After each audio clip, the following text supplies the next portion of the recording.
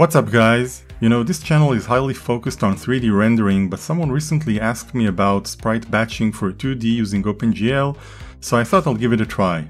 In addition, this is a great opportunity to get to know uniform buffer objects, which is a very efficient way to transfer large blocks of data to uniform variables in the shaders.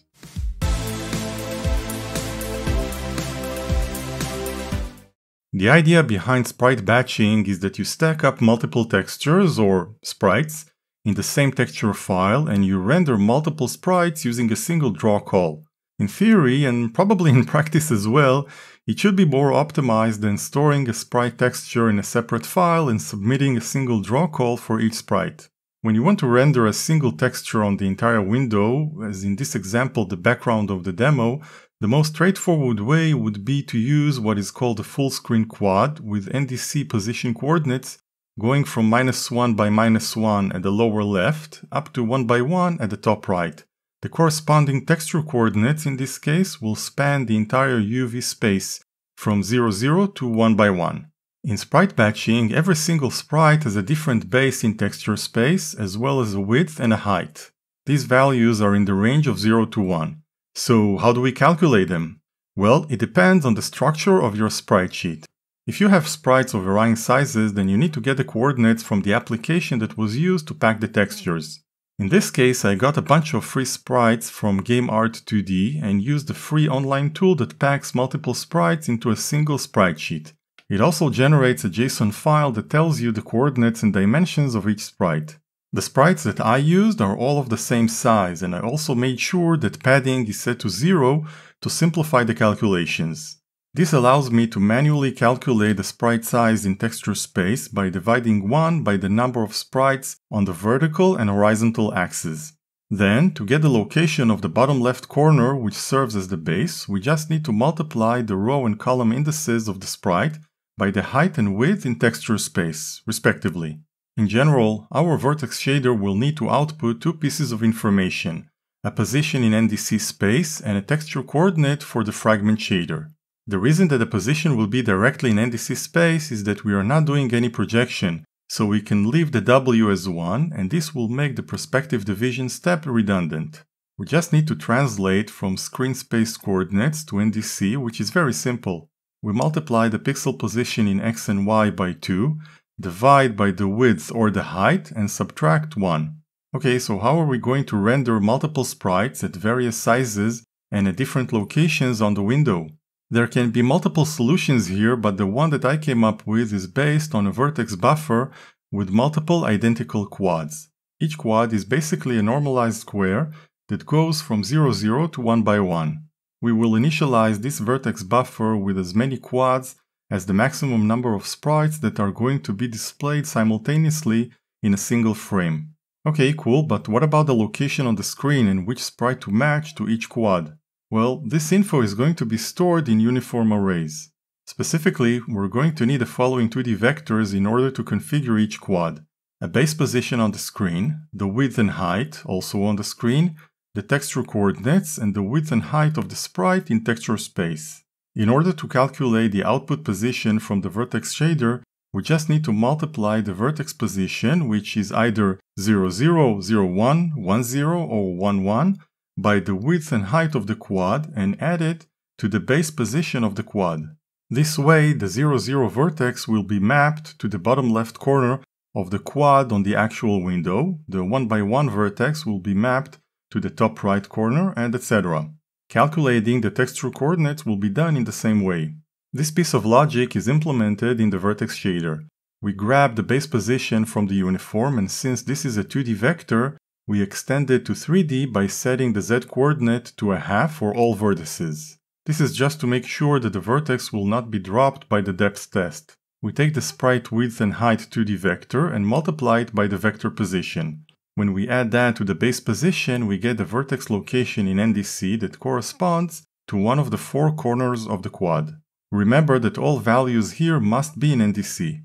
We will revisit this point later. The final GL position vector will have 1 in its W component. You can see that the texture coordinates follow the same logic. The fragment shader doesn't need to do much except sample the color from the sprite sheet, and drop background fragments whose color is black. You may be able to achieve the same result using alpha blending, but I didn't have time to try it out. Notice that when we access the uniform arrays, we use a QuadID as the index. This QuadID is actually a vertex attribute that tells us the quad that this vertex belongs to. Otherwise, we won't have a way to differentiate between the quads. So every 6 vertices make up a single quad, and for every quad, we need to increment the QuadID in the vertex buffer. It would have been nice for GLSL to provide us with a system-generated value for the primitive ID, because then we could have calculated it ourselves. Each 2 triangles make a quad. Unfortunately, the primitive ID is available only in the fragment shader, so this is too late. So to recap, we need 2 attributes per vertex, a position and a QuadID. Side note here, we can also utilize multiple sprite sheets in a single draw call by adding a sampler index to the uniform quad info. This index will be forwarded to the fragment shader, which will access the corresponding texture. Alright, in order to handle all this stuff, I created a class called QuadArray that creates a VAO and a couple of vertex buffers with as many vertices and QuadIDs that are required. It populates the vertex buffers with identical quad as we discussed, and sets a running index in the QuadID buffer accordingly. It also provides a render function that lets you render a different number of quads each time, up to the maximum.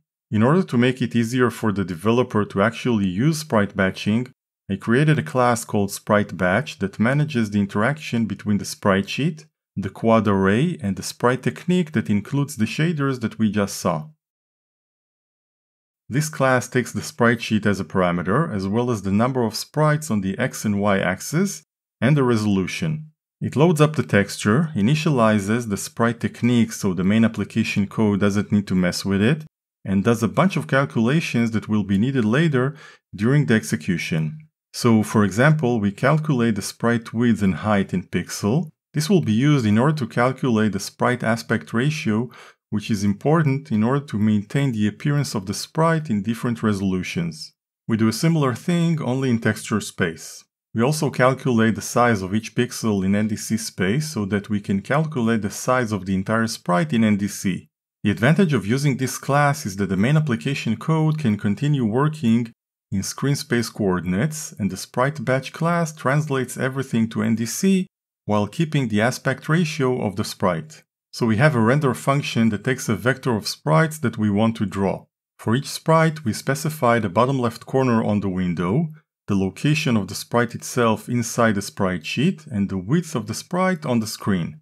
The height will be automatically calculated based on the sprite aspect ratio. In the implementation of this function, we translate the screen space coordinates to NDC, calculate the sprite width and height in NDC, the bottom left corner in texture space, and we use the width and height in texture space, which was previously calculated during the initialization. This design makes it very easy to implement a simple animation that switches between different sprites. We just need to play with the sprite row and column indices as we move the base position of the sprite.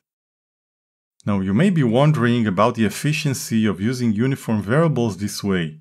We already know that for uniform arrays we need to get the location of each specific element in the array. Isn't this a huge overhead? And what about the size limitations? For each sprite on the screen we're going to need 4 vectors of 2 floats, so a total of 8 floats per sprite. When I query the maximum number of uniform components on my machine, I get 4K, which means that I'm limited to 512 sprites. If this is enough, then fine, but we can break this limit by using uniform buffer objects, which will also allow a more efficient way of loading data from the application to the uniform variables. The idea is very simple. Instead of accessing each uniform variable as an individual float or vector, we can define a uniform block with multiple variables and use a buffer as a backing store for this block. The block is basically like a structure in C. Once we set the layout correctly, we can load large amounts of data into the GPU using a single OpenGL function call. This is very similar in principle to vertex buffers. Let's see how to set it up. We start in the shader, in this case the vertex shader, where we create a uniform block called QuadInfo with an array of 2D vectors for each piece of information that we need.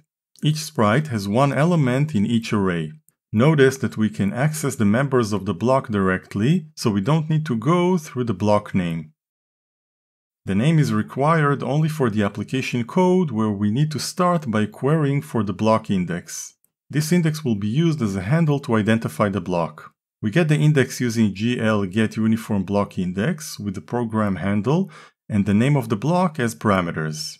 Next, we need to establish a connection between the block index and a binding point. This is somewhat confusing, so take a look at the following diagram.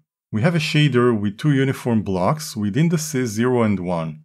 On the right-hand side, we have a couple of buffers that we want to connect to these blocks. This connection is done using an array of binding points. Each buffer will be bound to a different binding point, and then each block index will also be bound to one of the binding points, establishing a connection from the block all the way to the buffer. Think of the binding point array as a simple list of indices from 0 up to the maximum on the platform -1. The maximum can be queried using GLGetIntegerV with GLMaxUniformBuffer bindings. On my machine I get 84, which is a somewhat unusual number, I must say. We can have more shaders, more uniform blocks, and more buffers in this scheme. We can even share buffers between different blocks and different shaders. So binding points are very similar to what we have with textures, GLTexture0, GLTexture1, and etc., except that instead of a GL macro, we use a simple index. The next step is to get the size of the uniform block in bytes. We call GLGetActiveUniformBlockIV, passing in the shader program, the block index, a macro that indicates what we need, in this case GLUniformBlockDataSize, and an address of an integer for the result. We can now allocate a regular memory buffer using malloc. We will populate this buffer with all the uniform data and upload it to the GPU in a single call. We now need to understand the layout of the uniform block in memory, and we start by querying the indices of the block elements. This is done using GLGetUniformIndices that takes an array of the elements' names, the size of the array, and an address of an array to get the results. These indices can now be used to query the offset of each element using GLGetActiveUniformIV. In my implementation, the offsets are stored in a class member because we're going to add the quads one by one. The last step in the initialization is to create a buffer using GLGenBuffers. If we go back to the previous class, you can see that we translate window coordinates to NDC, and we call setQuad on the sprite technique for each quad using a running index. Inside setQuad, we use the offsets to get the base address of each element in the uniform block. Since each element is actually an array of vectors, we use the index to update the corresponding slot in the array with the quad info. Note that at this stage we are still updating a standard CPU memory buffer. Once the buffer has been entirely populated, the expectation is that the user of the class will call updateProgram, which will bind the uniform buffer to the GLUniformBuffer target, then GLBufferData to upload the memory buffer into the GPU, and finally GLBindBufferBase to bind the buffer to the same binding point that we used when we called GLUniformBlockBinding to connect the binding point on the uniform block side.